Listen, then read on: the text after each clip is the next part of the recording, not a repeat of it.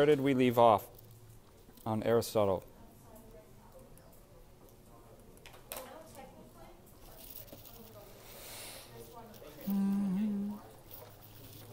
Actuality, we could do a quick review. Actuality goes with what? What word or concept?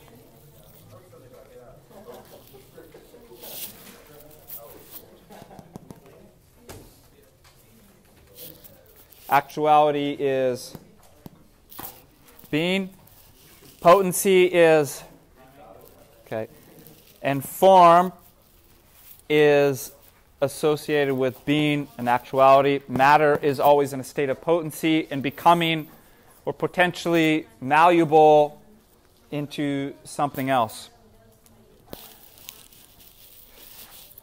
What was the definition we gave for change?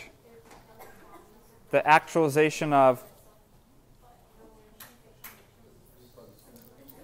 Guys, order in the court. That's right, actuality of potency. And so that explains how things can change, is to go from a potential tree to an actual tree. That's a process of change. And so you can use the Aristotelian concepts of the actualization of some potency, or the movement of potency to its actualization, is the precise notion of change. We talked about substance. Substance in kind of common vernacular could just be translated as thing or real thing. And Plato and Aristotle, we discussed last lecture, differ on their concept of substance insofar as where it exists, or what are real things. So Plato's going to say forms are true substances that exist transcendent outside of the material world in the Platonic heavens. And Aristotle is going to say, no, they exist within matter.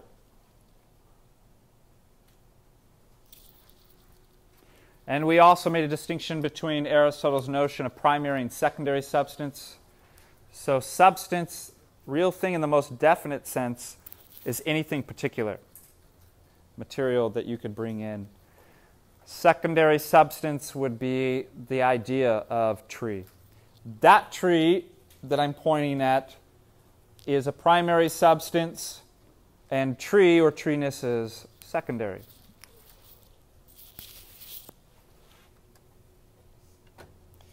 We also talked about, for Aristotle, form answers the question, well, what is this?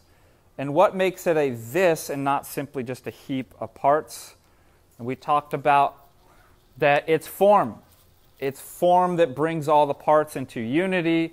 And the higher you climb up from just inanimate matter to living matter to living beings, that principle of unity becomes even more.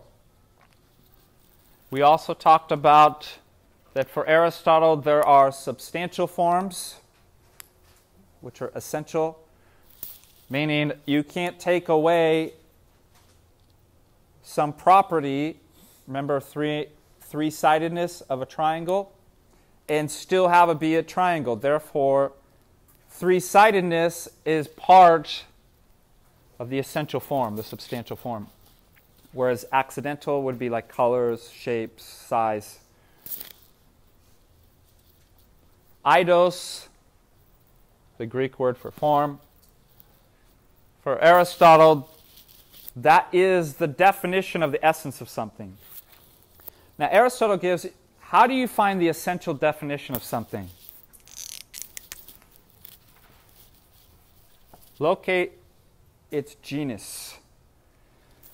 Genus is a genre, the general category. Now you don't want to get so general that you just say, well, what is it? Stuff. It's just stuff. So get a bit more precise. So let's do an example. Let's try to define this and give the essential definition of a human being. So that which is common to us all, and you can't take away without destroying what it is to be a human being, without losing the very essence of a human being. So let's first go into the general category of what we not only just share among us, but all our class. We're all considered to be what? Starts with an A. Animals. That is your genus. Then Aristotle says, once you locate the general category, the genus, then find what makes, in this class, because there's a lot of different types of animals, what makes us in the animal category different from the rest, or specifically different? Getting close. So notice specific difference sounds like what? Species. That's where you get genus, species, and you get the essential definition. Okay, so we don't want to list just accidental. There's a famous joke that somebody in Plato's Academy said, man, human being, a featherless biped. Well, look we're featherless and we're bipeds. So somebody thinking that's a bad definition takes a chicken that's plucked, puts a sign around it saying featherless biped equals man, and throws it over the university as kind of a joke over the wall. And to illustrate the point that, well, man, we got a bad definition here because now we're including these things, which are also featherless bipeds. So something that's specifically unique to us that no other animal has. You already said it. Did they like shave the feathers off, or like did they pluck them off? I think you pluck chickens. Does it hurt them? Once they're dead, it probably doesn't hurt them. Oh, it was a dead chicken? I imagine it was. Otherwise, it would get pretty nasty trying to pluck a living chicken. Yeah. So you said it. Now, let me put it this way. Animals do have intelligence, but they don't. I mean, a lot of animals have intelligence, but it's a specific type of intelligence. Reason. Rationality. So put these two together. What is a human being?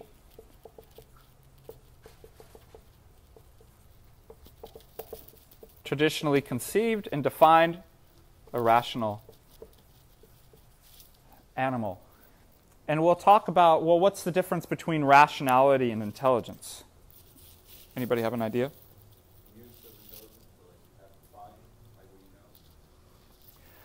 Could be, but don't animals... Aristotle says, he gives an analogy for how our perception and knowledge works. Now he says, before you ever think anything, your mind is a blank slate. Now you might remember this in the reading that I gave you on Aristotle. It's called the potential intellect. And unlike Plato, who says, your mind has all the forms. You know everything you've just forgotten, and therefore need to recollect. Aristotle is going to say, before you think and experience the world through your senses, your mind is a tabula rasa. What's a tabula rasa? Blank slate.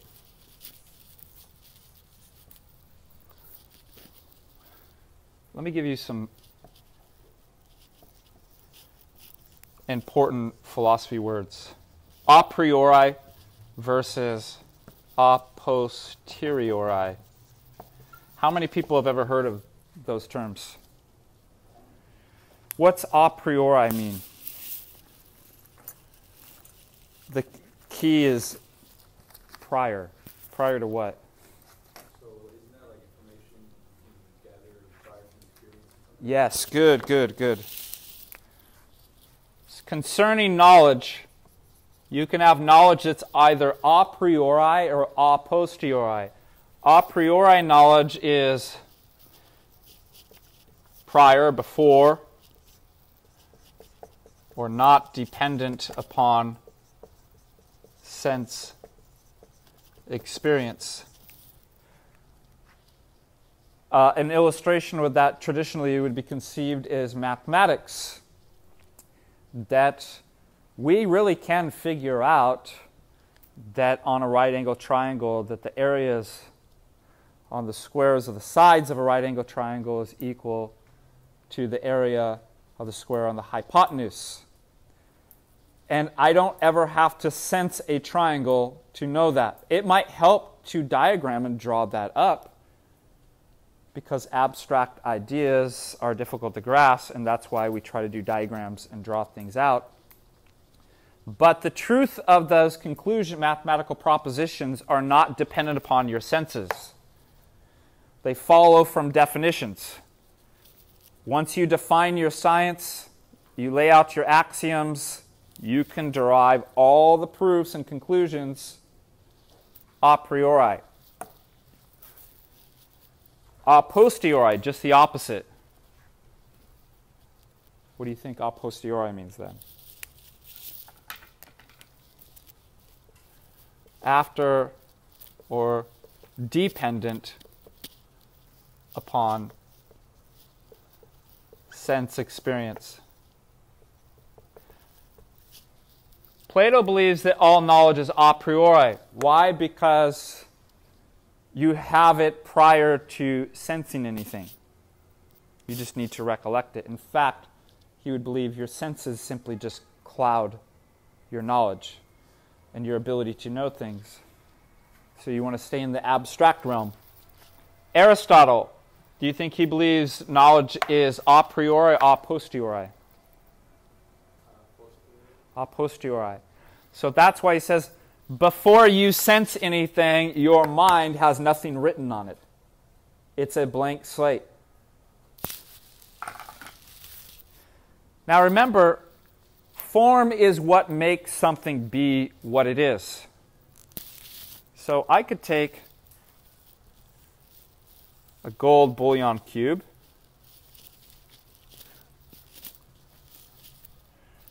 that in a superficial sense has the form of a bullion cube block.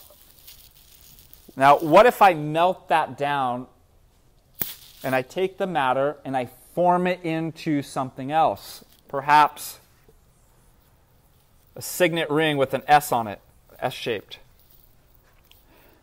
Then Aristotle says, conceive of the mind like a blank slate, like a wax tablet. What is sense perception like?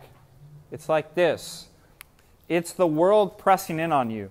And that's no different than what modern science tells us. Those are sound waves, percussions, and they're traveling through the air, and then what do? They hit your ears.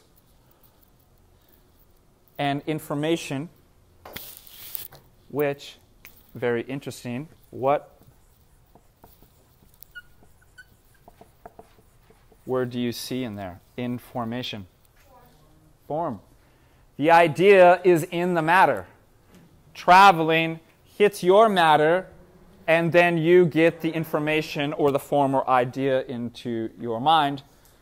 Light is the same way. Light waves are hitting, and they hit your eyes, and you're able to get forms or information in that way.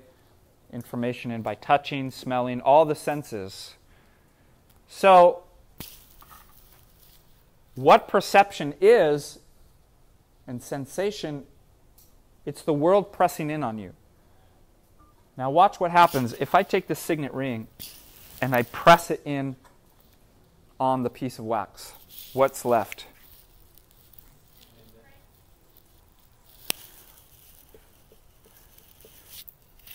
An imprint. Is the gold left or is the form left? Is the matter imprinted on the wax or the form? The form without the matter. And these, here's a question.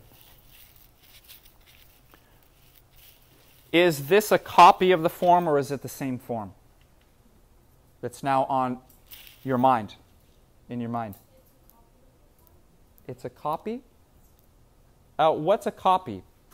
Is there a difference between the original and a copy? What's the difference? You have to find a difference. So let's ask this. Yeah, is this in a different form than? Remember, form is what forms matter. Is this form any different? Can you find any difference? Yes. What? It's in a big slab of wax.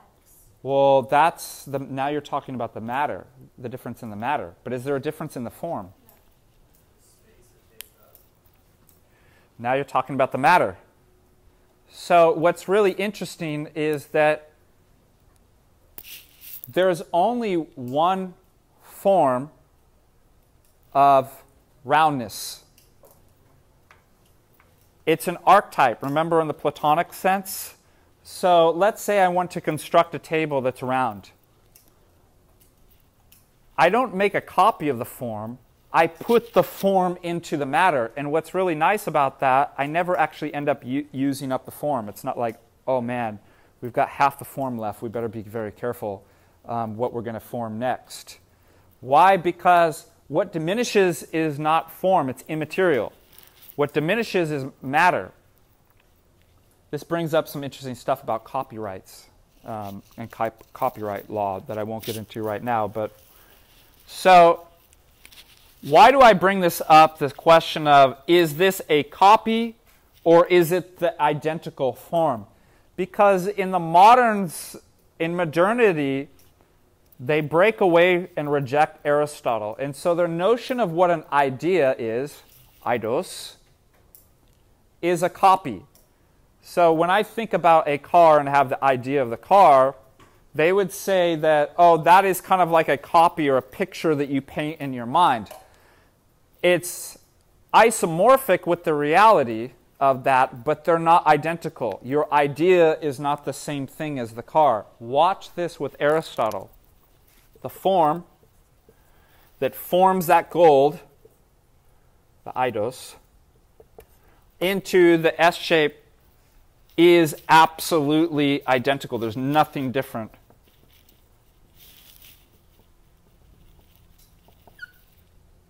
So there is, according to Aristotle, and this is why he says the mind is potentially all things.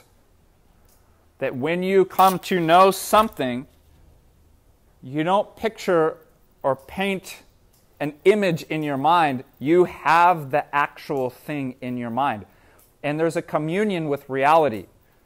Where modernity is marked by, there's a separation. Man, human beings, and the subject is separated from reality. And they have to kind of look at it and make their own ideas and try to map that onto the world.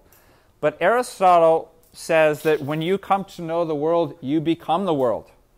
Without the matter, thank God, because every time you would think something, imagine if I thought house, my mind would mold into a house. So there's something really interesting about the potential intellect that we can liken to a wax tablet. It is potentially all things in the universe.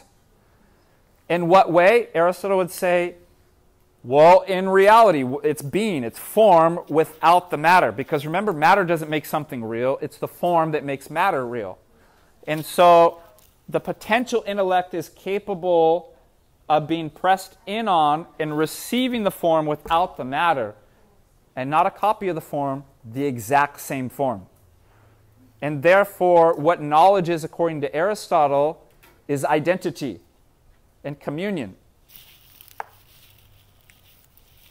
But that's still not enough for knowledge, because obviously, me pushing a ring on a wax tablet, the wax tablet's not saying, thank you, now I know.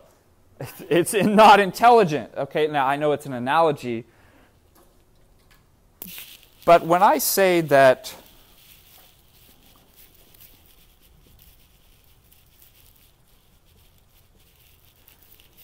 the circle is red, You have to understand how much is involved in making a predication that appears as simple as that. And this is going to explain, let's take one of our closest relatives, one of the most intelligent animals. Can you think of? Okay, an orangutan. We can teach orangutans language. We can teach it sign language, things like that. Now we would say they're highly intelligent, but they're not rational. Well, what's the difference? Well, you could teach a chimpanzee or ape or orangutan the sign for red circle. But and it could identify that and distinguish it from blue box, brown table. But guess what they can never do? They can't get this. They can get this red circle, but they can't get the circle as red. What's the difference? It's a huge jump between the two, but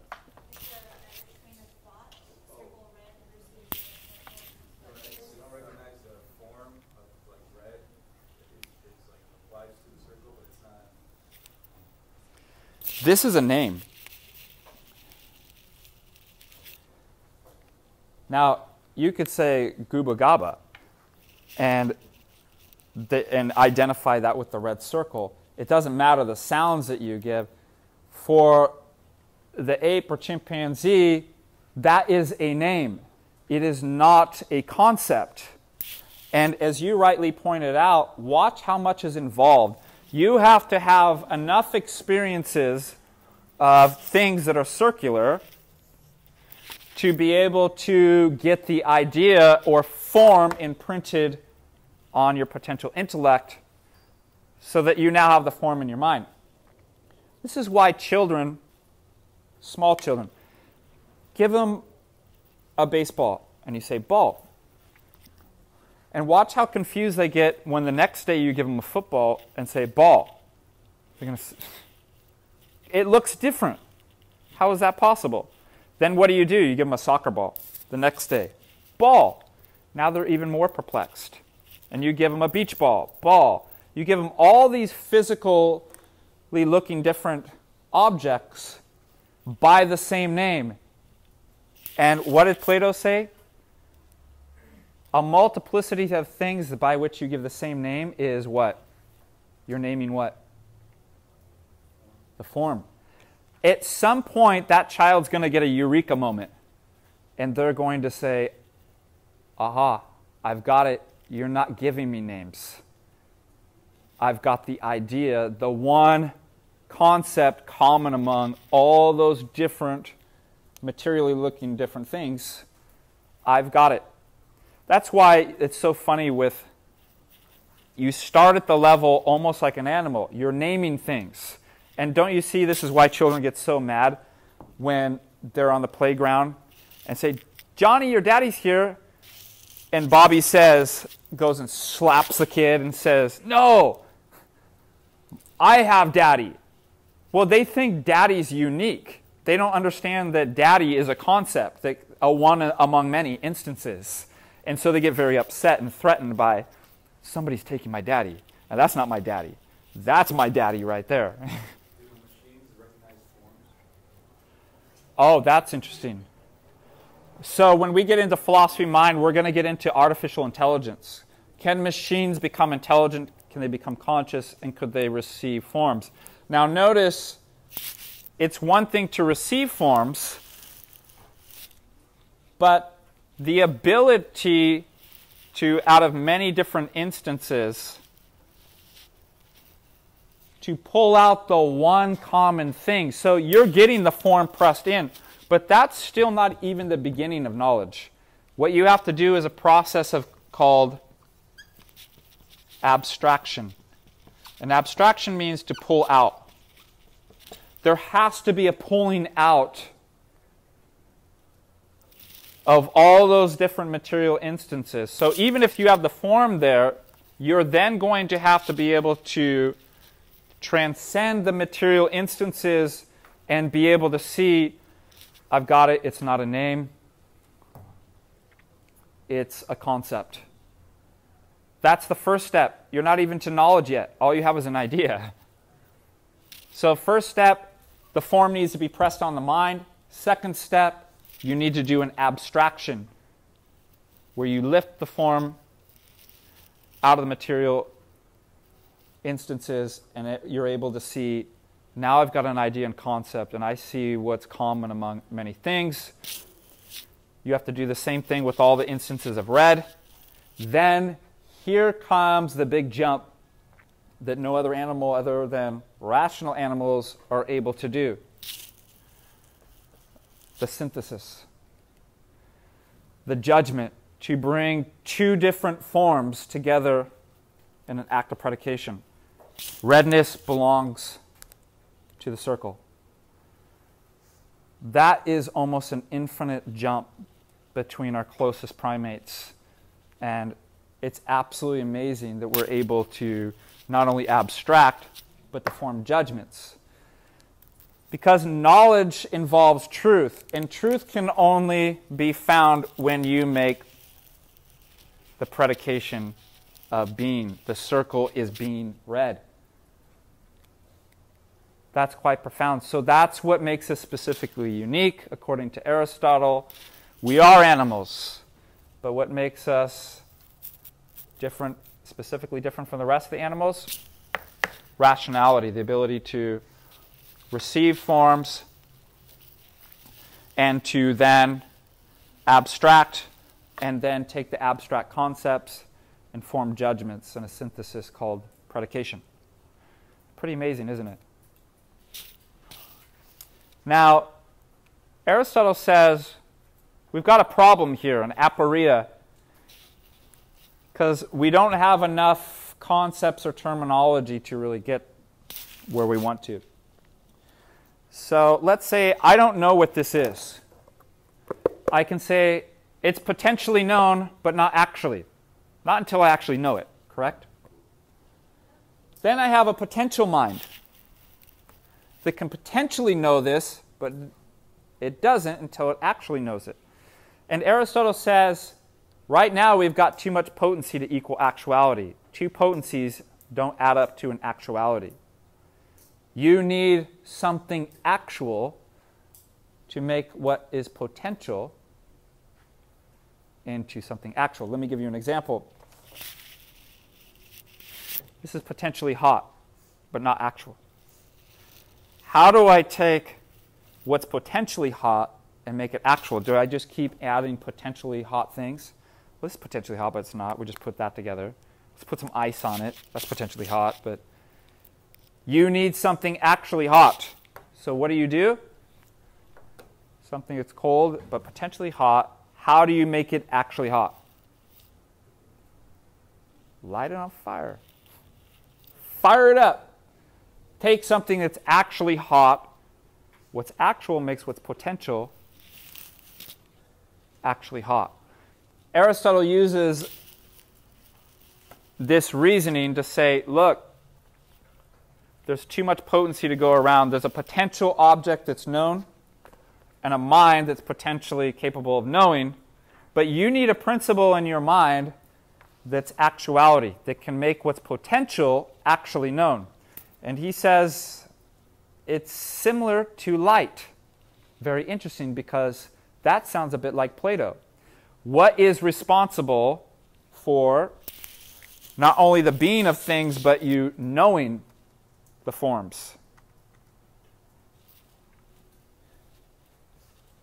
So what is responsible not only for the existence of the forms, but your ability to know them?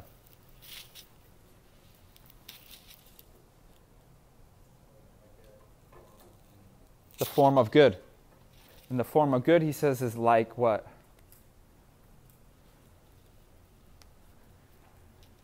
What? In the cave. Light, the sun. So if we shut off the light and we sealed up so that there was no light coming in, there's a lot of objects and things around the room that are not known, but they're potentially known. How do I make what's potentially known actual? Flip on the light. And the light allows us to see. Do you see what I'm saying? That's why we use that terminology. Do you see?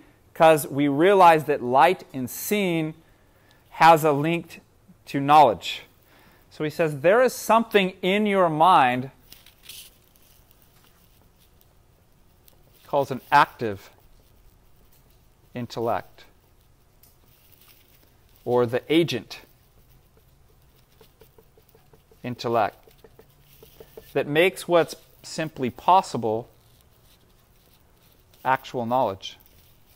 And he says the agent intellect, or in the Greek, nous poietikos, is like light.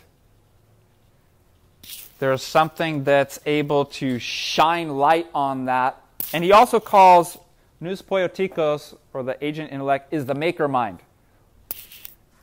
This is the receiver mind, but you have to have a maker mind. There's some principle in your mind that's capable of doing and making, taking forms, abstracting them, and then shining light on so that it can come together and you can make true judgments and therefore have knowledge.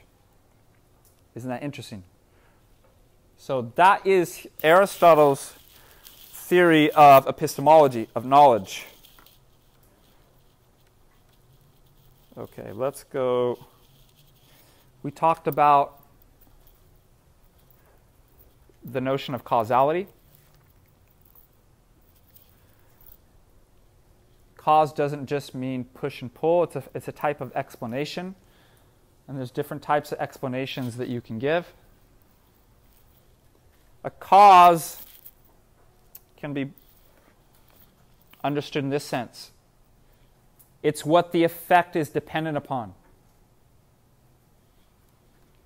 It's indebted to for its being. We talked about, Aristotle says, out of all the different types of explanations or indettings that you could have, you could categorize them all into 4 different types of explanations or cause. The material cause. Well, what is it made out of? It's wood. Well, what is the wood made into? A desk. Okay, you name the formal cause. The formal cause answers the question, what is the matter made into? The efficient cause. Who was the source? Who or what was the source of the motion? The artist, or the billiard ball, or the rock falling down. That would be. And the final cause. Well, for what purpose? What purpose is the acorn seed for the next step? To grow a plant, to grow into the very end product. So you can understand the form in terms of looking at the form in its very end state. Now let me give you a little riddle. Suppose we time travel back 200-300 years ago, and you don't have any kind of modern science available to you, or scientific information. And I give you 2 different embryos. And I tell you, embryo 1 and embryo 2 come from 2 different animals. How do you tell that they're different? They look materially the same. What are they? What would you do? You could do that. You could wait to see what it turns into in the end. And by the way, that's also called, because end in Greek, the word is telos, where we get teleology. So something that's directed or moves or grows into its end product is teleology. So you could look at the teleology. Well, look, it turns into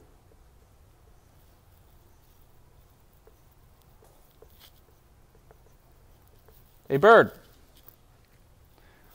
And then you wait and you see that this turns into a turtle. You could do that. So notice that you've given one explanation. Suppose you don't want to wait around. Now you could give the material explanation. Well, what is that made out of? Well, it's made out of the same substance or the same material elements. Be some combination of carbon, hydrogen, oxygen in terms of modern chemistry. But that really doesn't help us because we can combine carbon, hydrogen, oxygen, and form it in different ways. So that's just saying what's necessary to make that thing.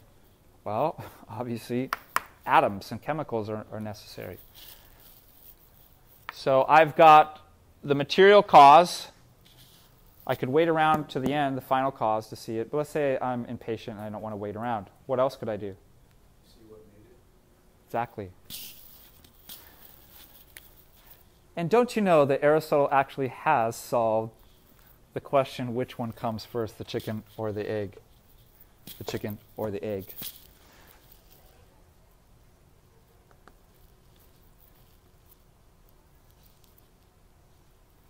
Here's the mama chicken, the hen, done in Picasso-like abstract. Sorry. I don't want to waste my time trying to get like the details of the... Hold on, just bear with me another 5 minutes and I'll get this chicken just right. It's like, come on, wrap it up. Okay. Well, here's the question. If the egg comes first, because remember Aristotle says teleology can be understood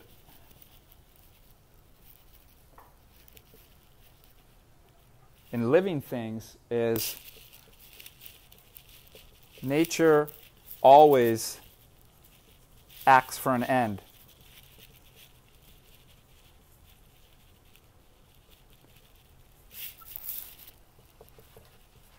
Always, for the most part.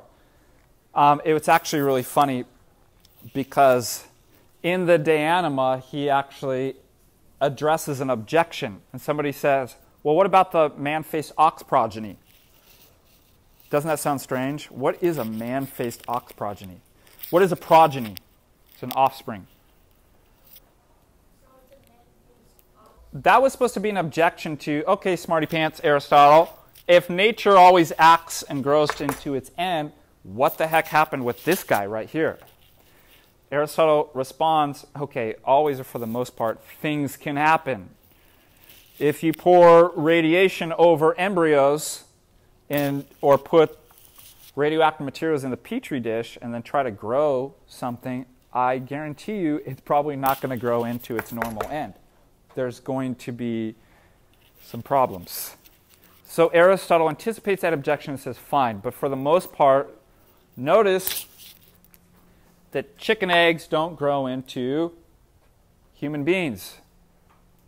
Acorns don't grow into houses or cars, or they grow into their proper end. Okay, here's the question to respond to. Let's solve the age-old problem. Which one came first, the chicken and the egg? Aristotle would say, okay, what is the egg growing into? If I tell you, meet me at Disneyland, go towards Disneyland, which one must come first? Your movement or Disneyland? Now you can use distinctions and you could say, yeah, that's a trick question. Can you go to Disneyland if there is no Disneyland? No. So Aristotle says, in order of time, this is first. But in terms of metaphysical reality, there has to be a place that this is moving towards. Otherwise, we'd have chicken eggs growing into all kinds of things. If there was not some end to be driving towards, i.e. Disneyland, you wouldn't be getting to Disneyland. So, what do we call the final cause? It's the form. It's the same as the formal cause seen at the end. Because I can't see chicken in there. Why? Because you can't see forms. Forms are what's understood. So you have to wait till that's, well, you have to wait to see the form actualize, which is actuality, but you have to see it forming the matter until the matter looks like the idea or form, just like when you're doing a sculpture. At first, you can't see what's potentially in that block of marble. It's in the artist's mind. Well, what do you have to do to see what it is? You have to actualize it. You have to wait. Why? Because the only way that you can receive forms is like the wax tablet. You have to have like knows like. You're a material body, and information is always encoded within matter. And so in order to abstract, you also have to have a principle of immortality because forms are immaterial. The way that you know it, through your senses. That's why Aristotle believes knowledge is a posteriori. But you have to have an immaterial principle like light. So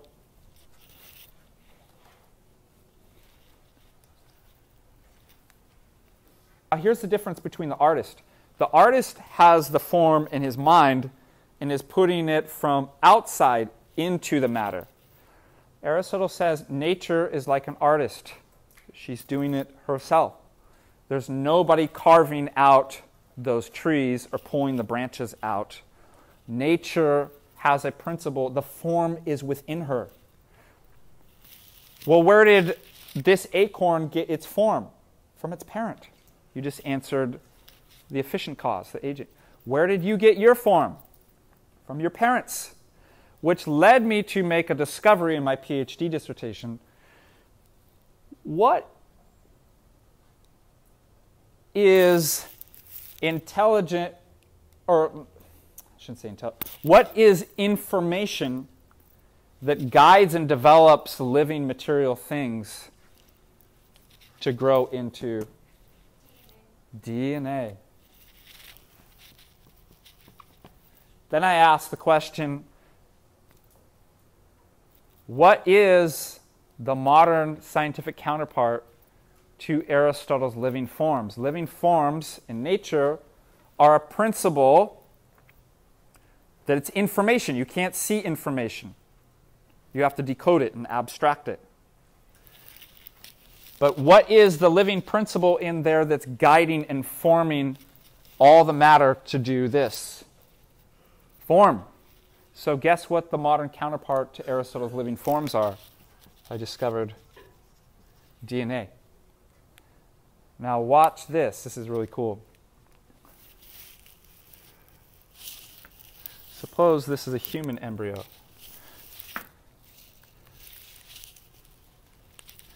Father, or parent one, let's just do father and mother. Father has DNA set, DNA sub 1. And the mother has DNA sub 2. So our mother and father's DNAs, they're different, right? Why? Because one's a mother and one's a father. They look different, they're different beings. Well, since DNA is the modern counterpart to Aristotle's living forms, that means, and remember, form is what something, you don't say, well, what is it? You don't say the matter. You identify the form. What makes something be what it is, and what is it? It's its form. And for living things, what makes the life is the living substantial form.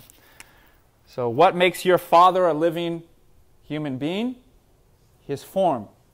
He has a common form, rational animal, but he also has a unique form that makes all his features look the way that he does. Let's call that DNA sub 1, DNA sub, or form sub 1.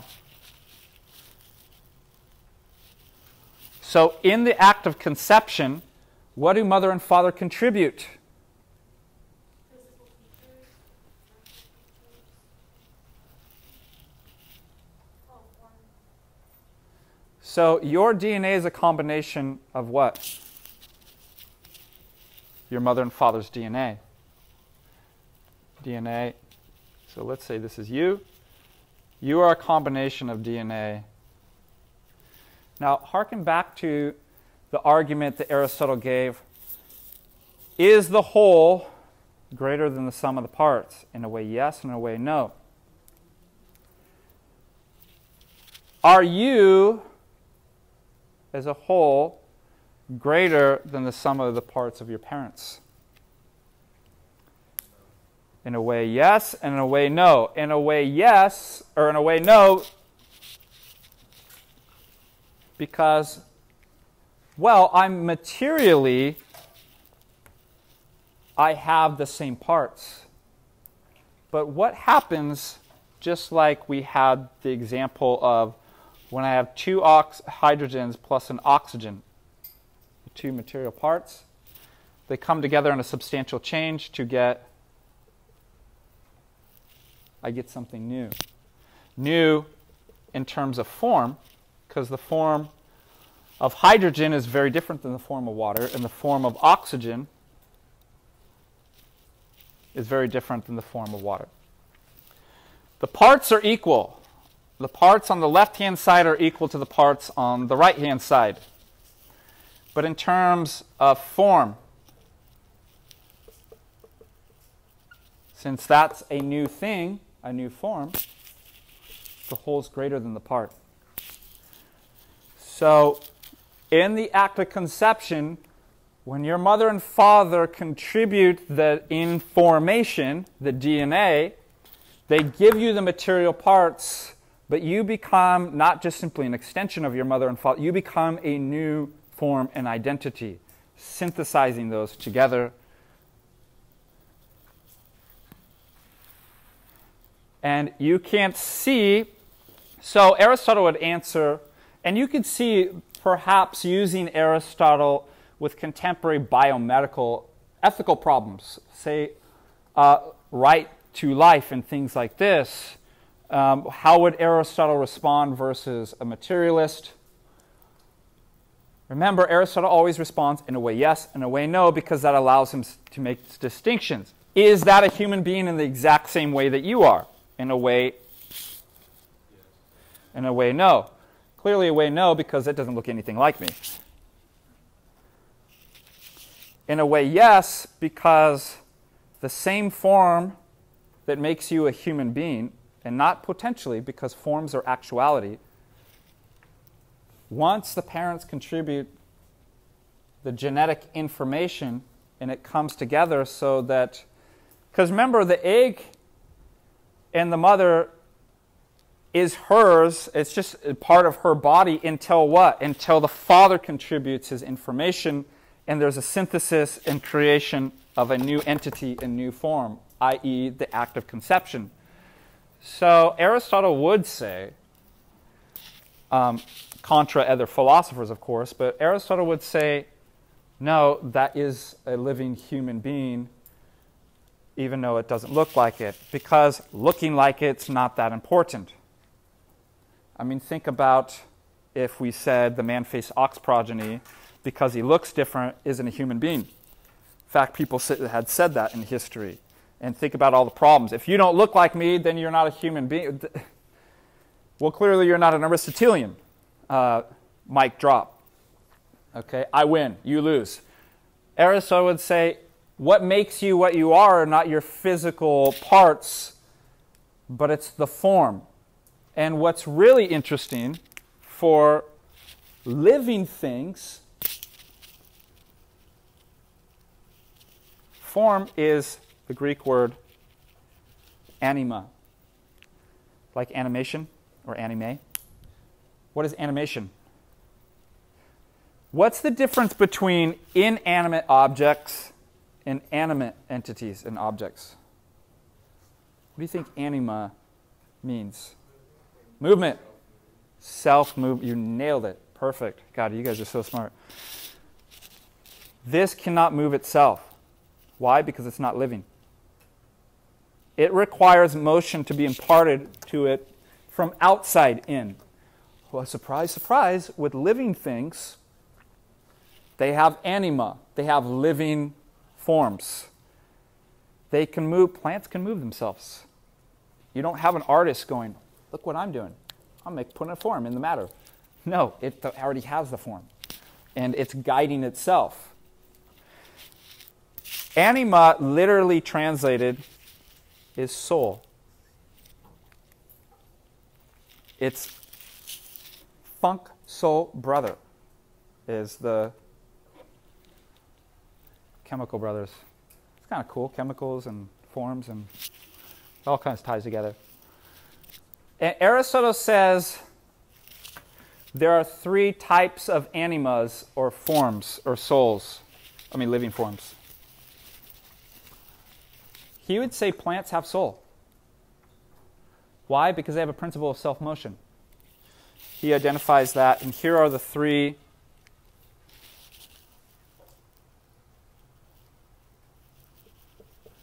types of soul.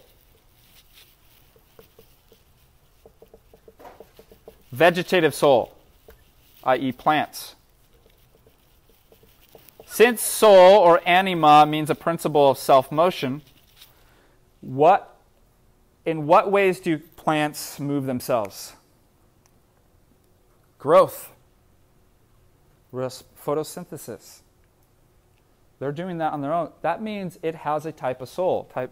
It's not like Lord of the Rings, okay, where the trees. What were the name of the trees in the Lord of the ants? Yeah. Oh, dude. Okay, it's not like they have human souls trapped in. They have a type of anima or form appropriate to their material constituents to produce what they should in their species. The next one, which Aristotle says has the principle of the vegetative, but even more.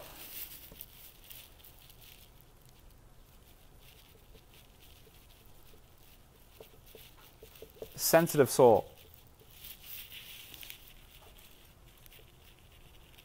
Animals, which you see the word anima in. Aristotle says animals can do everything plants can as far as self-motion, but much more. What can animals do?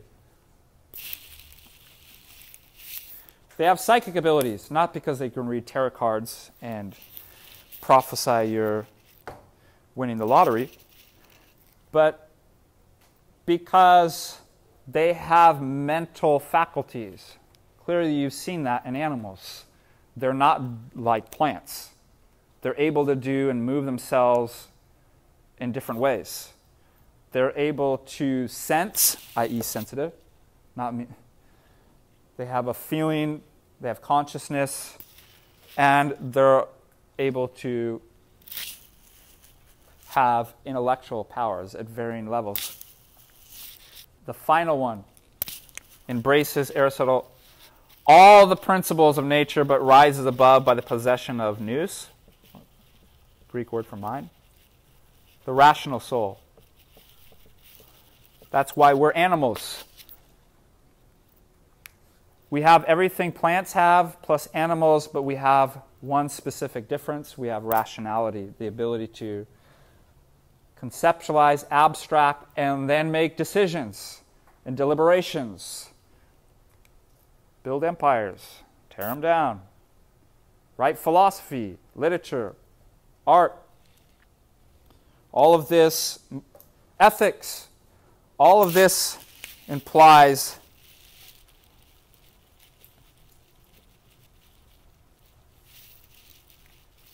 a soul.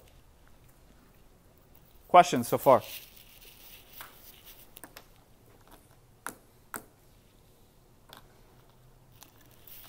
Okay, let's do something. This is taken from my PhD thesis. So one of the things I talked to you about, what was I doing in my PhD thesis, is there's certain problems that arise within contemporary science, obviously, that science hasn't been able, they have arguments and can't figure things out. I thought, I think there's some good insights in Aristotle, but the language is disproportionate to the language we use in our contemporary scientific age.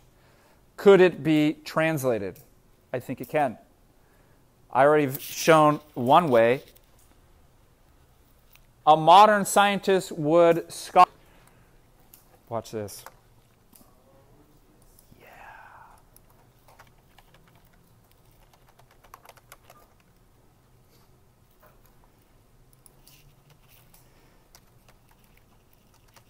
Also, MC Escher was a DJ. I'm joking. He was not a DJ. But he's got an MC, so you might have thought.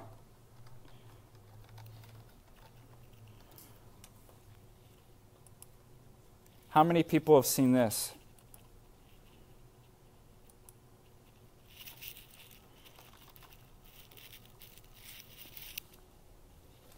MC Escher is really nice because he has some deep philosophical concepts within his art. Now, if I take one of your cells and I look under a microscope and I break down the proteins, I can figure out your DNA. And your DNA is in every single cell. And what is your DNA? It's a picture of the whole developed self in its end. It is the information, the instruction manual to tell all your material parts how to organize together and how to reach its final end. So what you have in each one of your parts that makes up the whole is a picture of the whole in each and every one of the parts. MC Escher displays this beautifully in this piece of art. The fish is made up of scales. What do you notice in each part? Each part contains the whole. Which one came first, the chicken or the chicken or the fish? Why? Because in each of the parts that make up the whole, it must be directed and have an image of the whole entity that it's going to develop and grow. Isn't that fabulous and fascinating?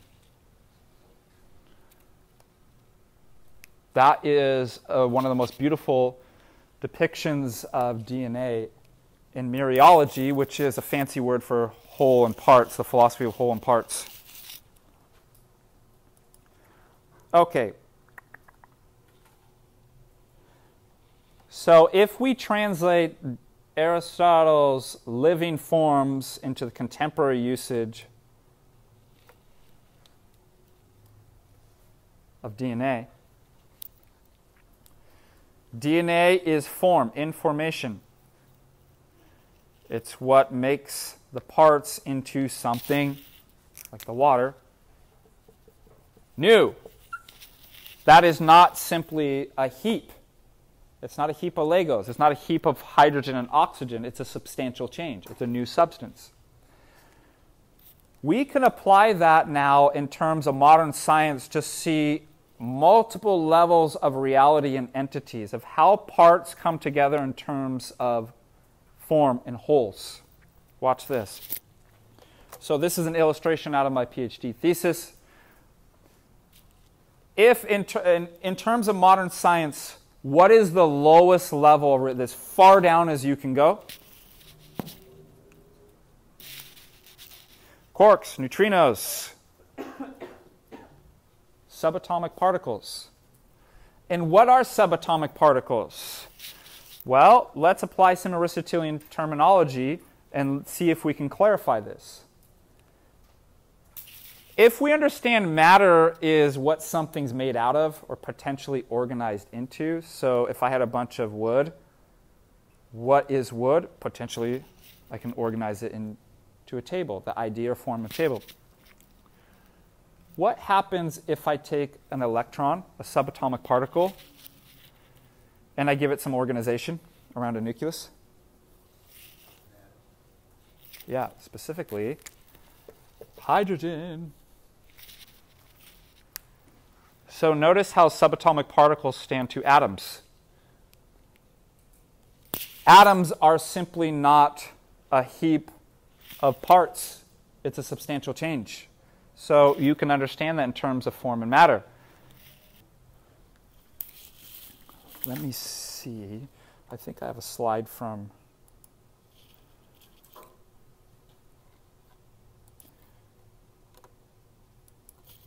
a lecture I gave on evolution. Well, I got to spell evolution correct first.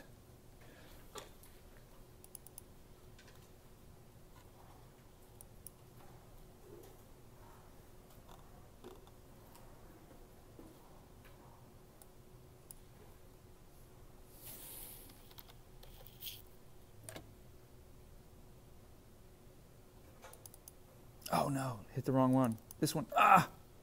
Yeah, here we go.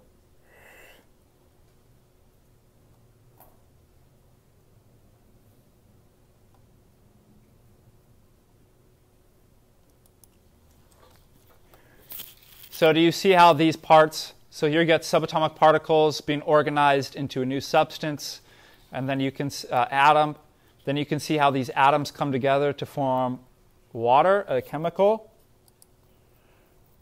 Okay, chemicals are matter for amino acids. So we could take H2O, ammonia, and meth. So what do? They give them abbreviated letters. A, G, where's our C? C, T.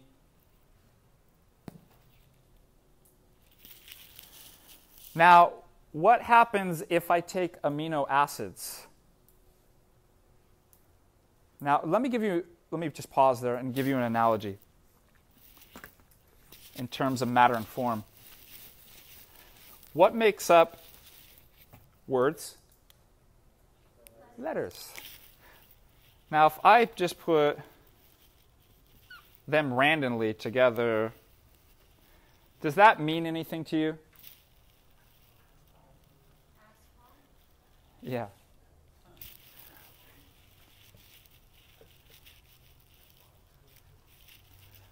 That's just random nonsense.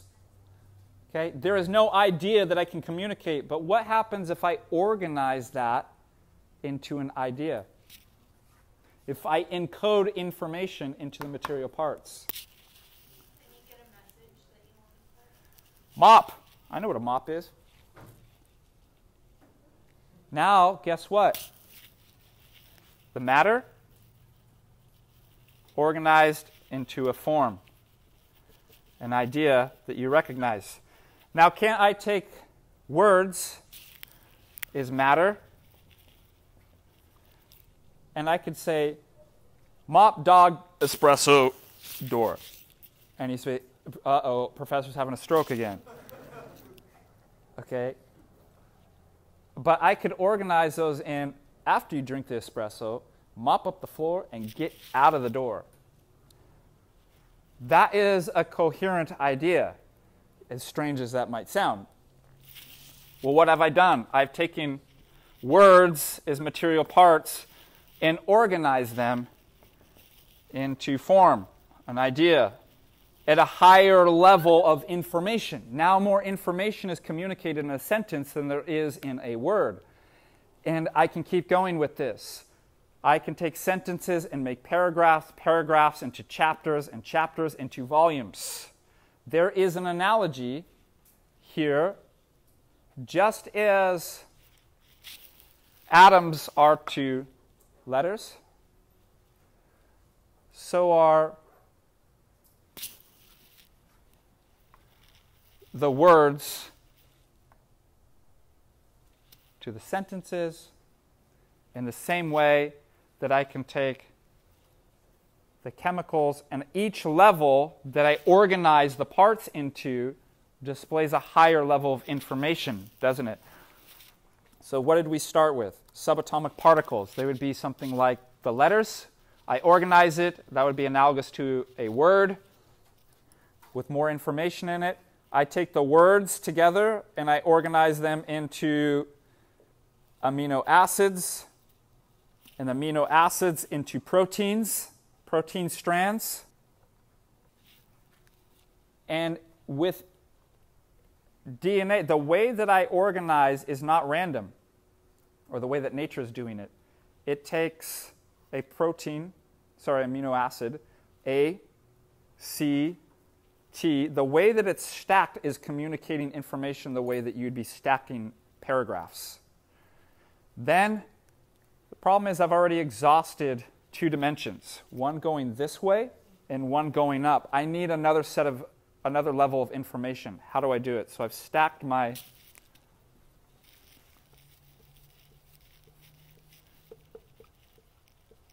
A, G, C, T, A, okay, and I've organized it so that there's information, there's intelligibility there. What's another way that I could communicate information? This is 2 dimensions, one dimension going up and one going across. 3 dimensions. Spin it.